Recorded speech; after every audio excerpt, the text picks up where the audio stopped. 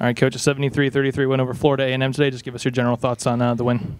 Thrilled. This is the coach's nightmare, the game before Christmas break. And you see it across the country, upsets being had all over. I thought our focus, once we kind of got settled in the first quarter, was really good.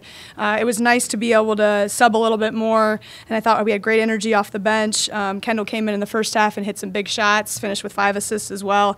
Really, really happy with where we are from a non-conference side of things, sitting at 8-3, and now the fun starts going into MAC play. We did talk about last time about non-conference, and there was no expectations in terms of wins, but you said you're very happy with that. Do you like where your team's headed into MAC play about a week from now? Yeah, so much of this first year is laying the culture and the standards and our foundation, and I think every day we've talked about a growth process, and even if you have a bad practice or a bad quarter, what are we doing to bounce back? And I think the big thing is we have a confident 14 on our roster right now who are ready when their number's called. They've battled through some adversity. I was just telling them in the locker room, we played a lot of different styles here in non-conference. We've played some teams that are press, some zone teams, some teams that have some really good three-point shooters, and that's really what non-conference is all about, to prepare you for MAC play. And I think we've seen a little bit of everything. We've had some comeback wins. We've been down. We've kind of sneaked a couple out that maybe we shouldn't have won, and all that is building your character that we can always reference when we get into January and February. You obviously had some big runs, and the offense was clicking with the other players. But I want to ask you about your defensive effort tonight, because I thought, especially in the third quarter, they had 4 shots at one point in the third quarter, and you'd forced 5 turnovers against them. Right. I didn't think in the first quarter we were really imposing our will and doing some of the things we talked about. And then in the second and third quarter, obviously, we held them to single digits in both quarters, and I thought we denied the wings a little bit better. We fronted the post. We kept throwing bodies at them. They didn't quite have the depth that we had, which was to our advantage. And we constantly, as much as our offense was clicking and 22 assists on 29 baskets, it really starts with our defense. And every day we're trying to get a little bit better. We're preaching it. We're talking about it. We're starting to tweak a few things to help game to game, but I think that was big, like you said, that was the main turning point of just our defense being a lot better.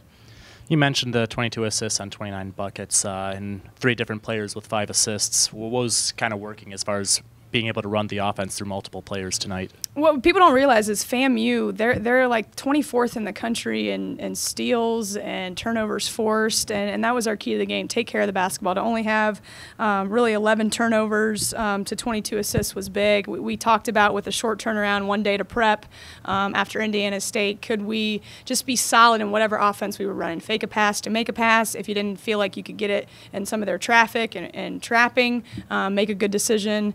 And I think that showed, and the versatility of our team was really evident, especially in quarters 2 to 4.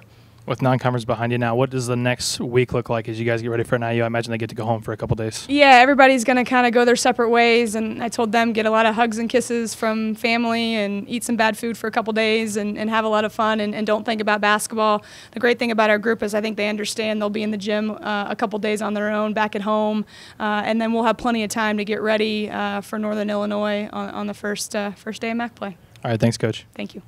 All right, Kendall, quite a statement to end non-conference play. Give up a season low in 33 points, fewest in, I think, 5 years. I guess what was the team's mindset coming into this one with MAC play right around the corner? Right. I think we were really excited to play, just knowing that this was our last non-conference game. We came out hard. We played together, and a big thing for us tonight is we really wanted to lock down on defense and let our defense fuel our game and fuel into our offense. You come off the bench and the shot was falling right away. Hit your first 7 shots.